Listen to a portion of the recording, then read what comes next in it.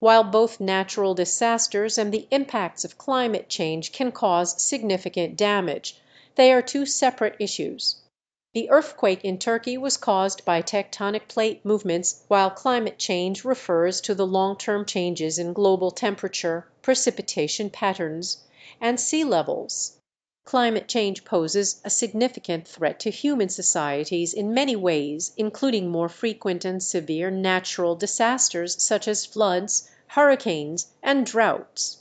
It is important to address this issue to mitigate potential damage and protect vulnerable communities.